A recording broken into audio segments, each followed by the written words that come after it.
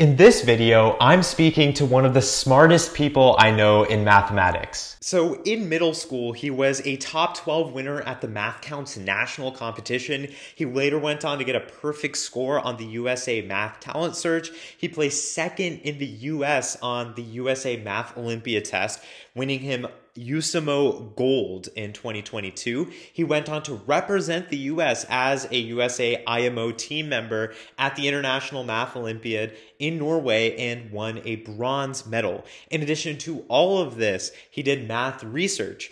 He was a Regeneron Science Talent Search Scholar and won third place in math at ICEF 2022. So today I'm welcoming Ram Goel to the Rishabh Jain YouTube channel, where we talk about STEM, science research, and how to become the best version of yourself academically. If you're new here, be sure to subscribe.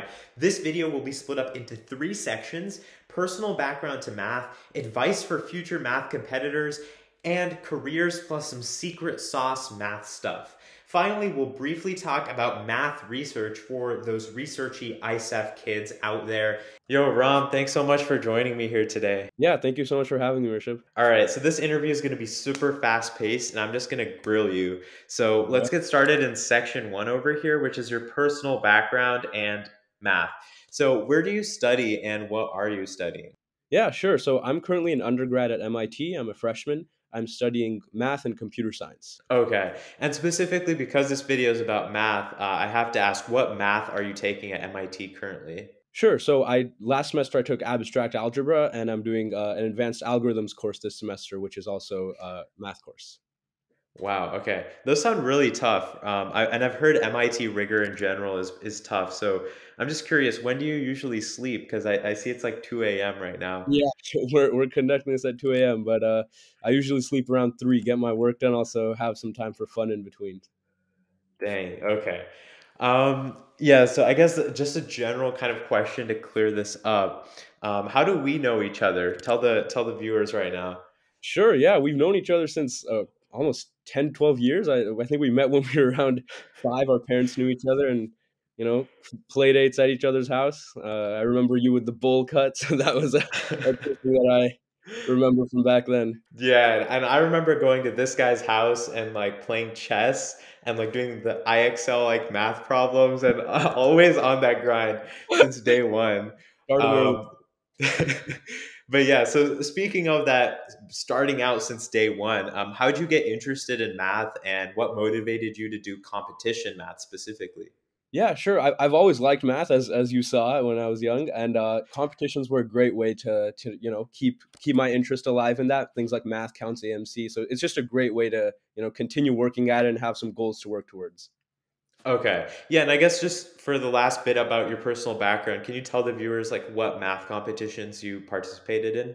Sure, yeah. So I did the AMC AME track and got all the way till the highest level, which is the USA IMO team, International Math Olympiad. So the top 6 US high school kids get to go to the IMO, which happened in Norway last summer, just before I started college. So I competed there. I won the USAMO. I got a gold medal, which is the USA Math Olympiad. So a lot of things along the AMC AME track when it comes to competitions.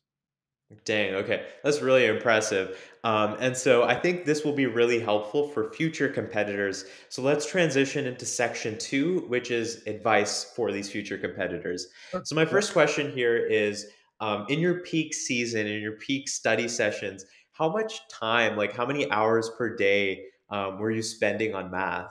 Sure, yeah. So my peak season was, just before IMO, which was last summer, like I said, and I was spending, all my time on math. I'd say, you know, anywhere from 5 to 7 to sometimes even 8 hours a day, grinding out those problems. So it definitely took a lot of time. Wow. Okay. Yeah, that's really impressive. And I guess for those who are like looking to start out in competition math, those are who are kind of new to this in general. How do you get started? Sure, yeah. So math counts is a great way to start. That's in middle school. There's a lot of structure around that. And in middle school, a lot of teachers, they provide the infrastructure to get started with that. You have teams, and you get to work with other students. But outside of that, the main thing is just working through a lot of books. I use the Art of Problem Solving books. the Intro to Counting book, Intro to Algebra, really solid resources to, get your fundamentals right. And from there, you can keep progressing by working on Olympiad problems and more. Nice. Yeah, that's a great foundation. And so then moving on from that, how did you prepare for like the highest level? How did you prepare for the IMO specifically? Sure, yeah. So that kind of transitions into more proof-based problems called Olympiad problems. They're type of proof problems, and then you can find a lot of problems online. Old IMO problems.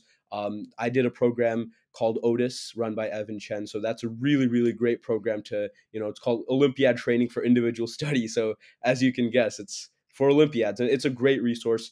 Along with just doing a lot of problems online and reading up on your own, you just have to be very, innovative with coming up with ways to study for these things.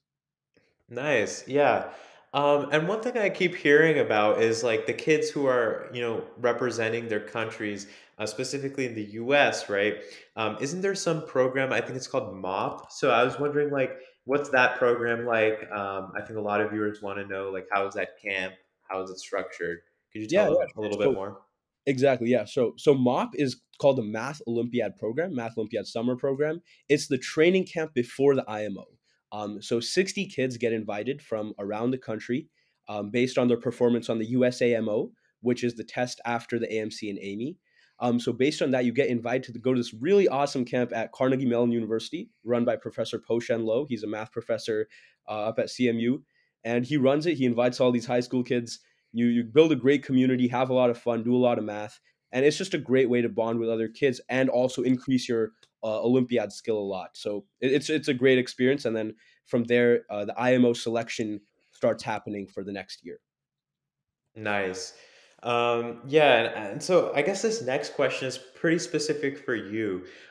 So for your like for in your experience working with these Olympiad problems, what's your general thought process for answering questions? Like my viewers were wondering, do you immediately start abstracting or do you start working with numerical values and then go to abstracting? So how does that thought process work?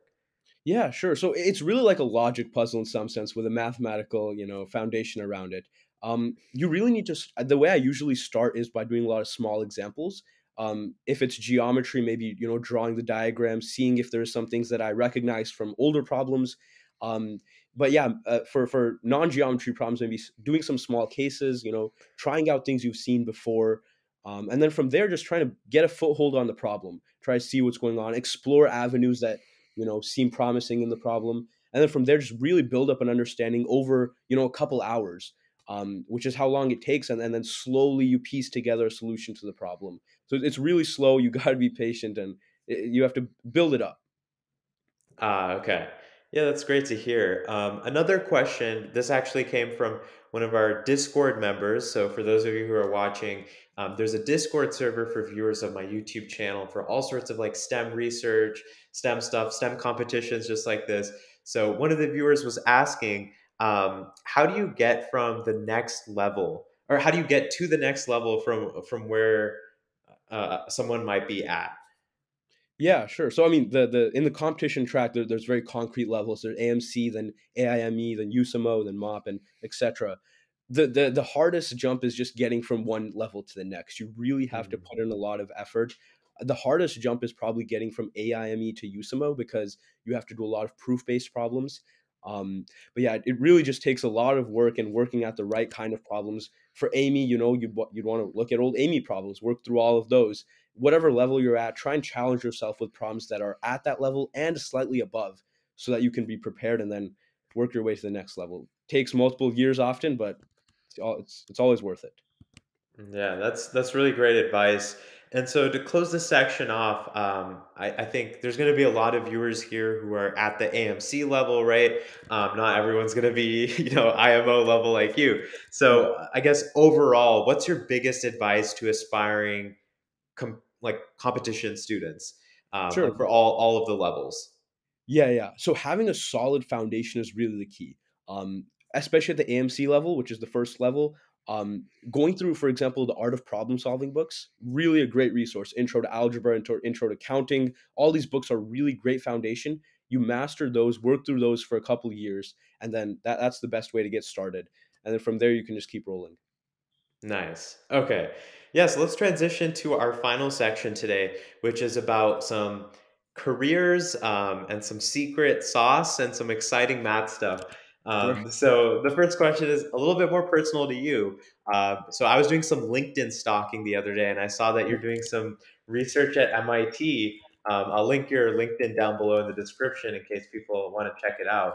So yeah, you also do research. I remember you did research in high school, right? We went to ISEF together. Yep. So, what are you doing now at MIT? Can you disclose some of those top secret research info?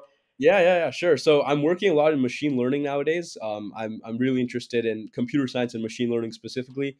My research has to do with basically using this thing called diffusion model, which is a really new, innovative type of machine learning model to try and plan out robot trajectories, so hopefully can navigate some tough surfaces. So using a lot of machine learning stuff, and that's where my research lies nowadays.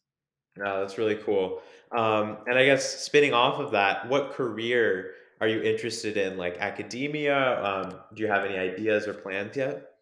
Yeah. So obviously there's still a bit, so I'm not totally sure yet. Right. Academia, maybe not totally sure.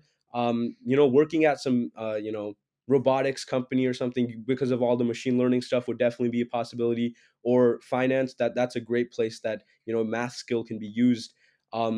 Also, just software engineering, that's a huge one where again math background comes in a lot. So I'm not sure yet, but all these things seem really interesting to me right now.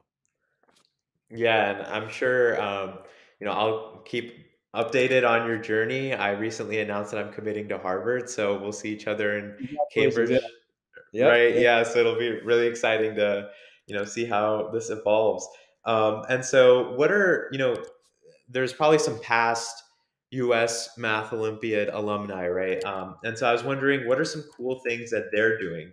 Since they might be a little bit older than you, what have they done? Any big awards? Anything your friends have done that are pretty cool?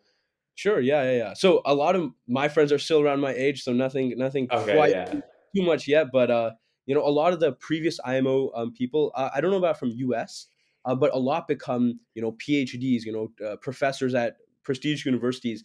Recently, a Fields Medal was awarded to Akshay Venkatesh, who's a previous IMO person, I think from Australia, or I'm not exactly sure, but a lot of great things being done. A lot of awards being awarded in the pure math area as well as for computer science, and there's just so much you can do with math, so lot of possibility there. Yeah, that's really great to hear. So at this point, for a bonus clip, as I promised at the beginning of this video, about Ram's involvement in math research specifically, and math competitions as an extracurricular, you can check out a course which I'll have on research competitions and STEM competitions in the pinned comment down below. But now to kind of conclude this interview, Ram, any last words? Nothing right now. I'm excited to see where you go as well, Rishabh. I look forward to seeing you. Yeah, thanks so much for this great conversation. And I think we'll see the viewers in the course again, link down below. Make sure to check out, Ram's profile if you're interested in learning more about his path to greatness. And yeah, I'm really excited to see what the future looks like for you, Ram. Thank you so So much. yeah, thanks for being on. And we'll see you next time. All right, see ya.